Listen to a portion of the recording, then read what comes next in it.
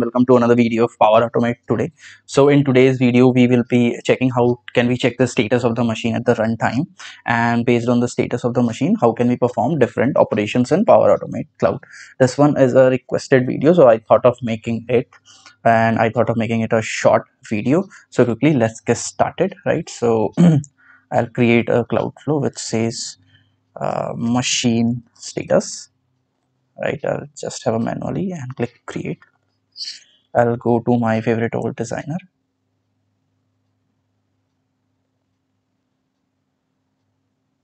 I'll just initialize a variable called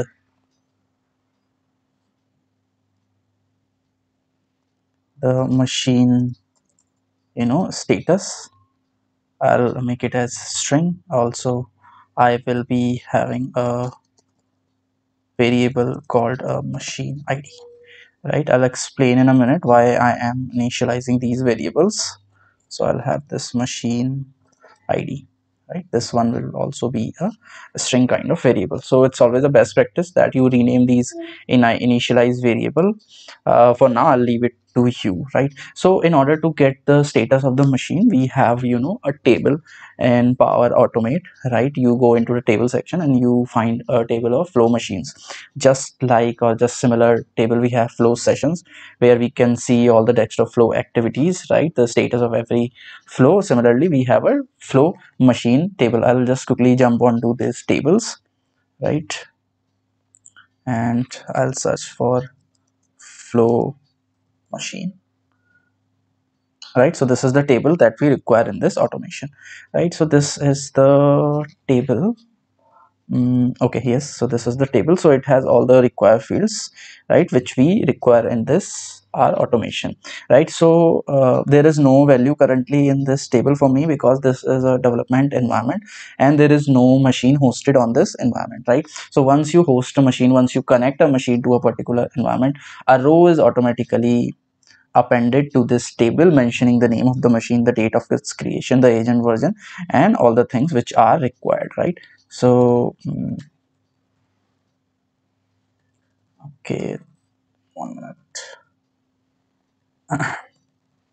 Okay, so from this table what we require is the machine ID, and where do we get this machine ID from is wait, yeah, so you see here it has all the columns, and here if you go into flow machine column and click on edit column,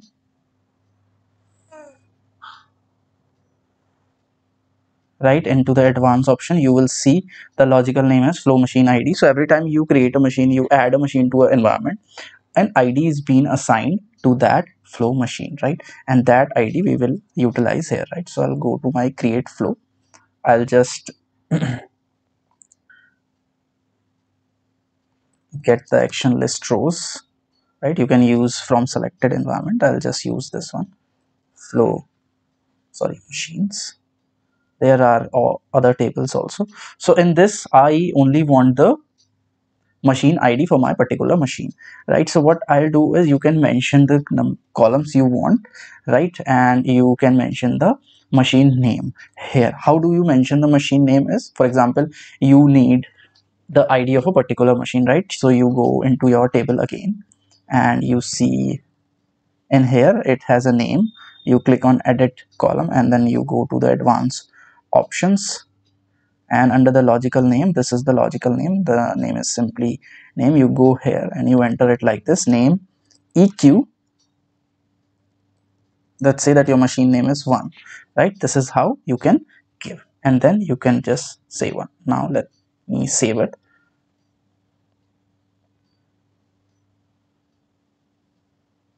and test this one,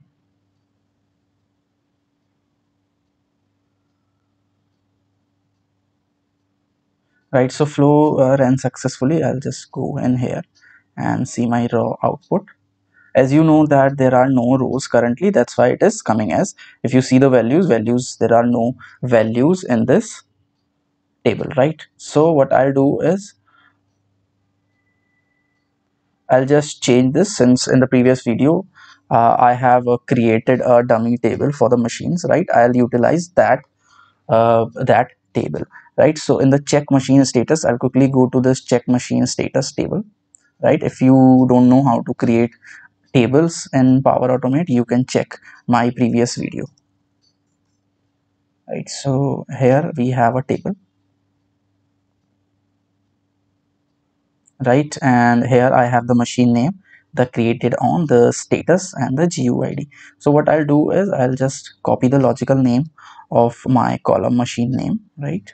So here is the logical name it has. I'll go to edit flow and I'll just filter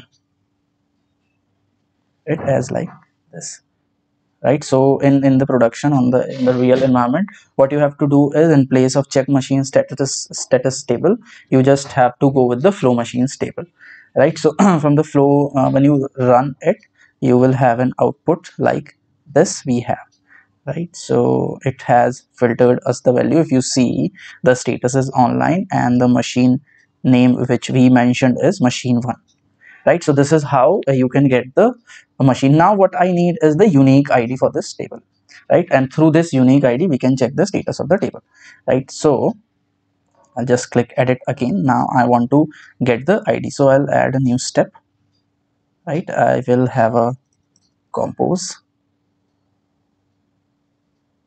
right? And inside this I will simply have the, I will search for GUID and I'll have the GUID, and then I will assign this GUID to my variable, right?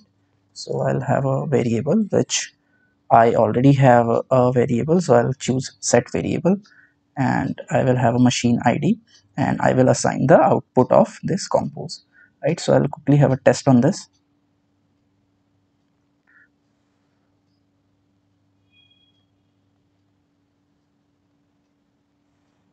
Okay, so now if you see,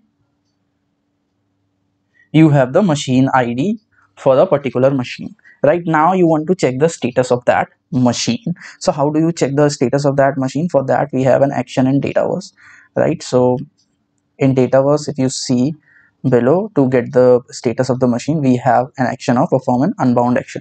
So there are two operations. One is perform a bound action and another one is perform an unbound action. Bound action is basically performed on a particular table, right? So it will get you data from a particular table, although the unbound action is performed on the multiple tables. So I'll choose unbound action, and from unbound action I will check the batch get machine flow status, right? So what it will take is the machine ID. And where do I have my machine ID? I have the machine ID in my variable, right? And what is the version? You can leave it blank. So this action will give you output in an array format, right? In the JSON of array. Okay, so from using this you will get the status. Now how will you get the status? Since I will not get the status because this machine ID does not exist, I'll just quickly have a test on this.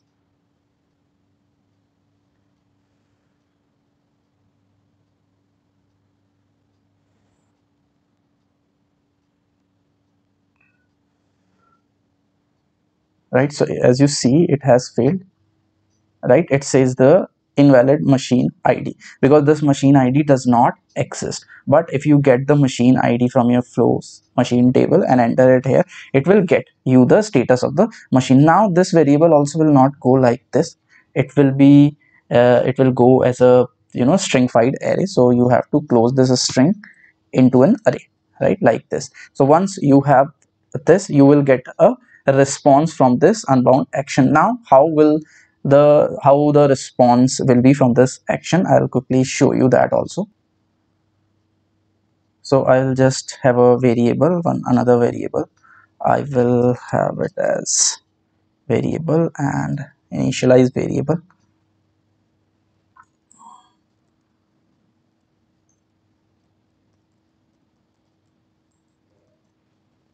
right? And I'll take it as object because the output of this unbound action, this what we have used here, will be an JSON array and the value will look like this, right? So there is a body of this unbound action and it will be like this. It has two columns, namely OData context and the machine status, like this, right? And in here you will have the machine ID. What is your machine ID is that you get from here, right? So you have the machine ID and here, and then you have the status here. For example, it could be busy, it could be online, right? It could be locked out. So like this, your status will be seen here in the output of your perform an unbound action. This is how the output will look. So what I'll do is I'll just delete this action, because this will always give us an error right? And in place of that, we will use this action, right?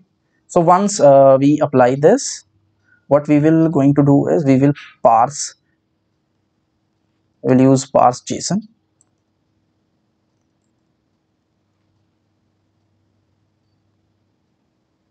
right? The content is basically the output of our variable, or output of our perform unbound action. And then we will have this schema, right? We will have this schema. I'll just quickly have a test this.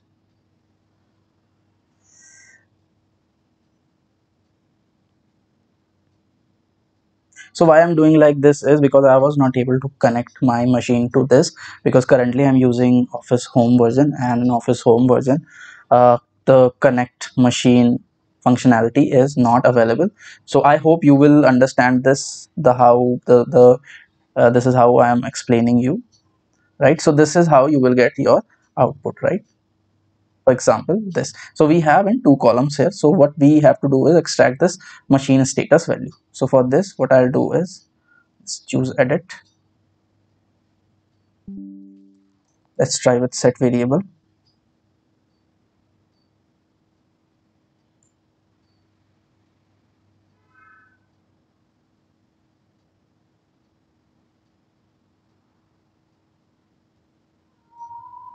If you see, we already have a column with machine status, right? I'll just test this one.